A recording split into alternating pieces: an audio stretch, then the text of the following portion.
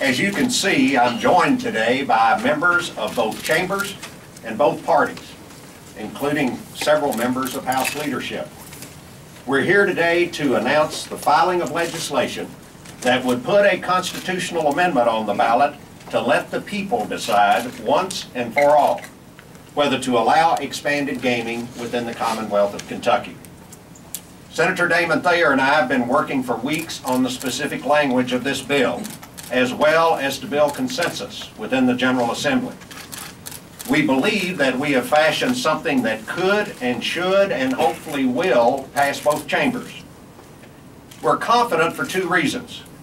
One, because we believe that the General Assembly, although composed of diverse membership, will be able to look past differences to do what's best for the Commonwealth, just as Senator Thayer and I have been able to do. And two, because the issue of expanded gaming, after nearly 2 decades of debate, has reached a tipping point. Recently, the people of this state were polled by 2 separate organizations, including the State Republican Party. Both surveys found that more than 80% of the people of this state, regardless of whether they support expanded gaming or are against it, want the right to vote on it. The question is simple.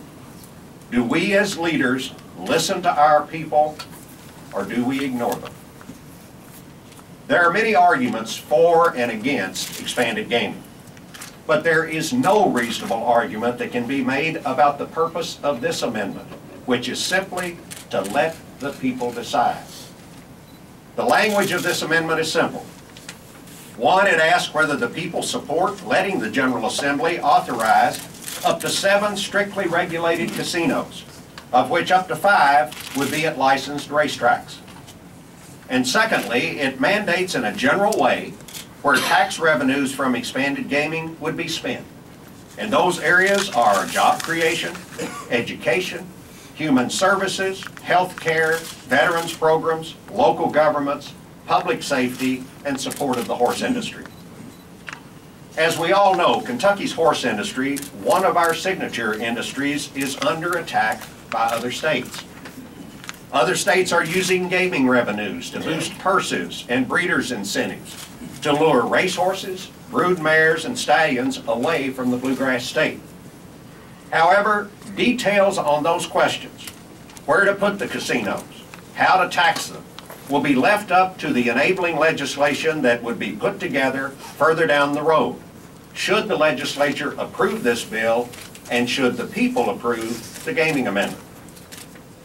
Why do I support this legislation? Not because gaming is an end unto itself, but because it's a mechanism that will allow us to keep at home in Kentucky hundreds of millions of dollars of Kentucky money now being spent in other states. A recent economic analysis estimated that Kentuckians spent $451 million in casinos in neighboring states in 2010. $451 million. Kentucky money. That money is being used to pay for all kinds of services and public infrastructure in those other states. As it stands, we might as well be backing trucks up to the Ohio River and dumping our people's money into the water. We need to keep that money at home. That same analysis estimated that under one scenario, the expansion of gaming in Kentucky could bring in $266 million in one-time license fees and an additional $377 million in tax revenues each and every year, annually, into the general fund. Those folks are significant dollars, and they are much needed here in the Commonwealth of Kentucky. But that isn't only for me to decide, or even only for the 138 members of the General Assembly to decide. Rather, it's for the people of this state to decide.